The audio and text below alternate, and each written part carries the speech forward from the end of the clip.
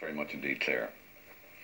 Finally, the sports commentator and reporter Brendan O'Reilly has died at the age of 71. The former champion athlete had been ill for some time.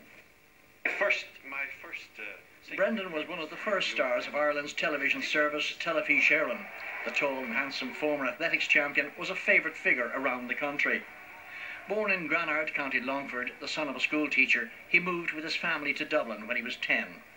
A late starter in athletics, he set the Irish javelin record at the age of 18 and 2 years later won the Irish youth high jump. He was awarded a sports scholarship in America and took a degree in drama and history.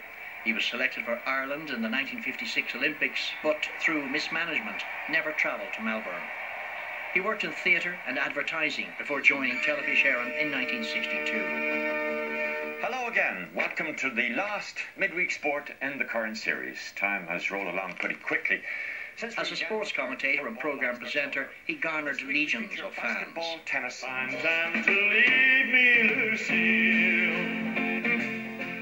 Brendan had a fine singing voice, a quality he inherited from his father, who'd sung duets with John McCormack. He also wrote poetry stirred by memories or by current affairs.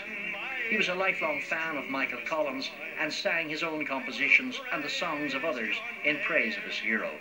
Brendan is survived by his wife Joanne and 4 children.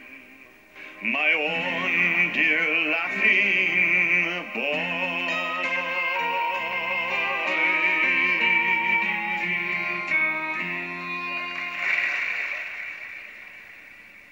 The late Brendan O'Reilly there. A reminder of the main